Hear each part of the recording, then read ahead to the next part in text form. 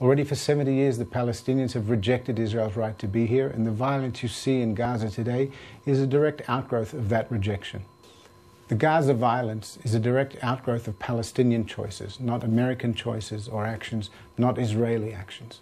It's a direct outgrowth of the Palestinian rejection of Israel and its right to be here. It's a direct outgrowth of Hamas's determination to use and abuse its own population as cover for its violence against Israel's citizens and as a battering ram, a human battering ram, to break through Israel's fence and to storm the communities that live inside of sovereign Israel.